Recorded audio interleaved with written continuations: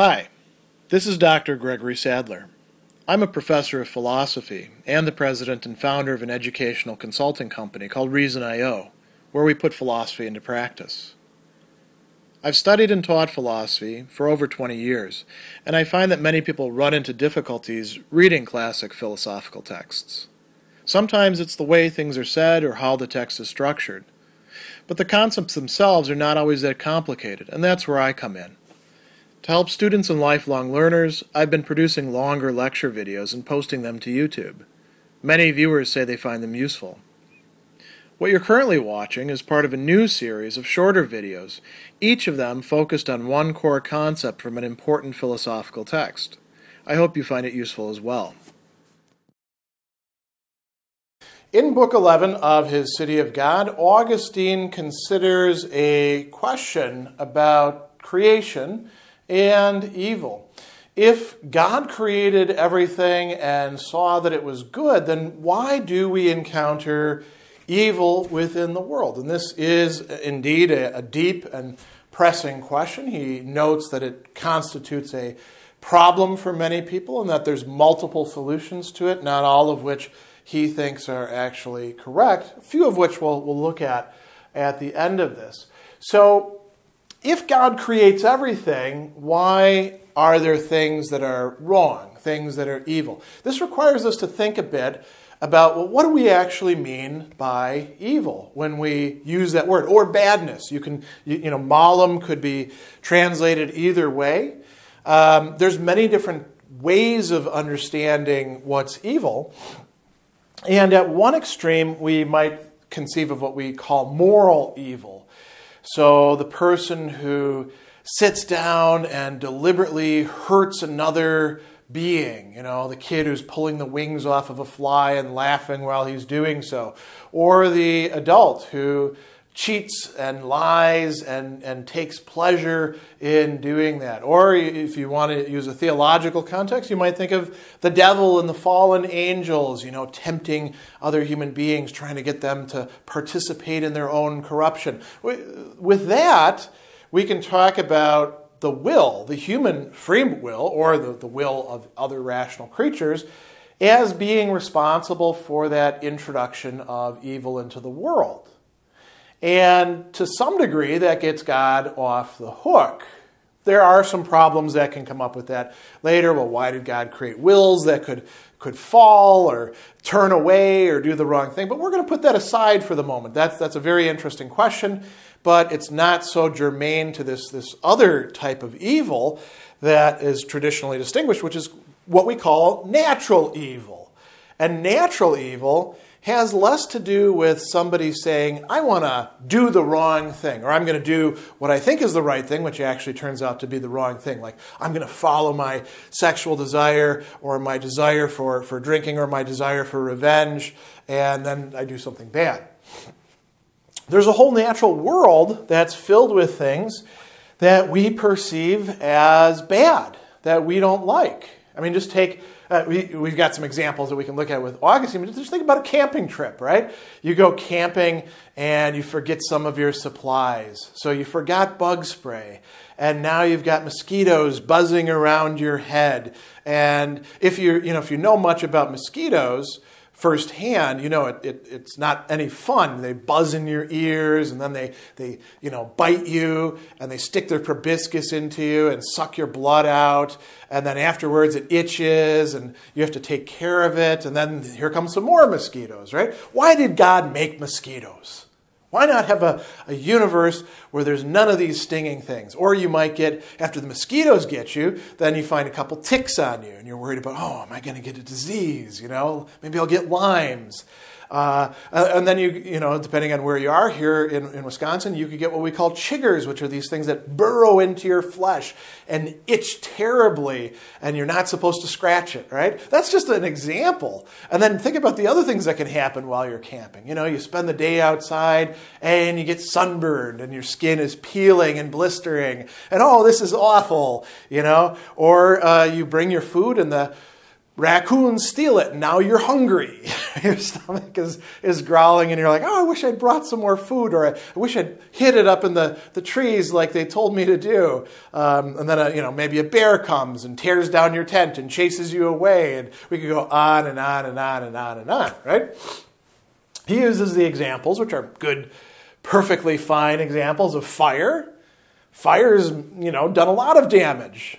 Just think about all the damage that happened this year with the California wildfires. Won't be the last year, by the way. Frost. People lose their fingers, their toes, their noses. Sometimes they completely die. Frost comes along and kills your beautiful flowers that you put out. Or when you put your seedlings out that you've planted, or you've, just planted the seeds in the field, and you've got some good crops going, along comes the frost and kills them all, right? And it even makes the things look disgusting afterwards, the frost burn. Wild beasts, I mentioned bears chasing you. If you get caught by a bear, you're probably going to have a lot of trouble. They've got advice for you, but there's nothing that says the advice is actually going to work, and there's all sorts of other kinds of wild beasts. Even our own tame beasts. There was a guy who died from his dog licking him and giving him a disease. Otherwise, seemingly fairly healthy man. So there's all these sorts of things. Then we can add in natural disasters. We can add in, various weather things that don't kill us but inconvenience us. You're walking to school and you've got your paper printed out, and here comes a downpour, and now your paper's completely soaked because you didn't put it in a briefcase or something like that. And we can go on and on and on, right? So Augustine says, yeah, these are experienced as evil. Why? Because they injure or destroy our frail flesh. And we could go further and say they not only destroy and injure or inconvenience our frail flesh, they also mess around with all the other stuff that we like. All of our tools, like books, clothing, recording devices. They screw all these things up. So Augustine isn't saying that the universe doesn't contain all these sorts of processes, things that vex us, sometimes kill us, make us hurt. But he says they're good in themselves.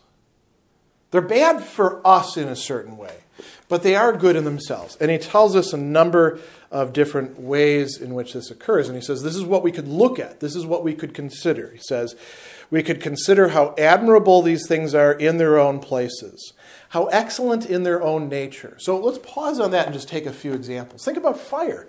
Fire is incredible. Without it, the human race could not have advanced. And it's beautiful to watch. It's also, kind of scary if you're caught in a fire and it burns the hell out of you if you're not careful. But fire is pretty impressive, isn't it? Wild beasts are pretty cool too. That's why people like watching nature shows or going to zoos. There's something incredibly impressive about watching a bear or a giraffe or a wolf, or even, I don't know what you're into, but I like watching spiders. I think they're fascinating creatures. So in themselves, there's something admirable about that. And he says, how beautifully adjusted to the rest of creation, and how much grace they contribute to the universe by their own contributions as to a commonwealth. Let's take the mosquito again, right? We could say, let's kill all those damn mosquitoes. Well, if we do that, there's a lot of other animals that are going to suffer that live on those mosquitoes. And there is a point to them within this great chain that we call the ecosystem. And Augustine has a conception of that there. He doesn't think that the whole purpose of mosquitoes being put on earth is just to suck blood out of us and make us angry and crazy and upset and, raise welts on us. There's other points to it. They're part of a commonwealth, a framework that the divine established. So they are good in themselves in a certain way. It's when things go wrong with them, he says. They are serviceable even to ourselves if we use them with a knowledge of their fit adaptation. So it's not just that they're good in themselves or good within their microcosm or macrocosm. It's also they can be good for us. Now, there's not a hell of a lot we can do with mosquitoes, but think about all the other things that we have adapted, animals, plants, the environment itself, to do to suit us. There are so many incredible uses that we get out of things. Many of them just for luxuries, but some of them for life-saving or life-enhancing purposes. So what does it take for that? We have to have knowledge, and we have to use them rightly. And Augustine points out, even the things that we normally consider to be good things, we can misuse them, and they can screw us up. That doesn't mean that they become bad things. And he gives you examples. Food, drink, the light of the sun, right? Food, you need to eat it. Can you make yourself fat? Can you make yourself sick? Can you do all sorts of other things to yourself with food? Yes. Same thing with drink. Even the light of the sun, which we need in order to continue life. Either that or you got to go under a sun lamp or take some vitamin D. What happens if you take too much of it? Well, you can get skin cancer. You can get sunburn. You can have all sorts of other things happen to you. So it's not as if there's anything wrong with nature and the natural world and natural things as such. It's very context dependent. And Augustine is pointing out we have some control over a good portion of that context, don't we? So he goes on and he says that, we ought to carefully investigate the use of all of these things so that we can make the best use of them. He gives the example of medicine. A lot of medicines are actually poisons that we adapt in a certain respect and provide at the right time in the right measure, and then they work out good for us. So he says that, if we think about the creation as such, it was in fact created good. And here's where he turns to talking about this priority of goodness over evil. Or another way we can say it is the goodness of creation is primary. We can find some what we call natural evil, but it's not even truly evil in the same sense that moral evil is. And here's where he thinks that a few other, at his time, major representatives of theological adaptation of philosophy and several other ways of doing metaphysics within a theological context are fundamentally mistaken. He targets the Manichaeans, who are a very popular group at his time, a church that he actually belonged to. And he says that some people suppose that an evil nature has been generated and propagated by a kind of opposing principle proper to it, so that evil would in fact have genuine existence. It would not simply be a lack or absence or privation of the good, but rather its own sort of force personified. He says, these people refuse to admit that the cause of the creation was this, that the good God produced a good creation. They think instead that he is already at war, so to speak, or engaging in a bit of guerrilla warfare with this evil creation that's already been put, and then you've got these two forces in opposition. And Augustine says that doesn't really work for the created world. The other person that he talks about is Origen, who is a Christian theologian. And Origen went to some extremes, you could say, in some of the positions that he adopted and promulgated. And Origen had this view that, as Augustine is setting it out, that we're sort of souls imprisoned within this earthly creation. So he says, these people say that souls are created by God, but they sinned by abandoning God, and in proportion to their various sins, they merited various degrees of debasement from heaven to earth and diverse bodies as prison houses. And so this world is itself a prison house. And he says, well, that doesn't really work. And here's one argument why. It seems like if that's the case, the worse you are, the more corporeal you ought to be, the more base you ought to be. And we don't even see that with human beings, but I mean, think about the case of the devil and the fallen angels. They then shouldn't have, ethereal bodies or existences. They should be as gross and corporeal as possible, but that doesn't really make sense. And he thinks that these are mistaken conceptions of creation that would say that creation is naturally evil. Or at least the world that we have is naturally evil, and then God somehow makes some good out of it, intrudes some good. Augustine is saying, no, everything is good. There is also moral evil caused by wills. There is what we perceive as natural evil, which is badness, but it's not badness in itself. It's just poorly adapted goodness of some sort, or an absence of the goodness that ought to be there. So this is a very important discussion in Book 11. It connects up with many other discussions along the same lines that Augustine has.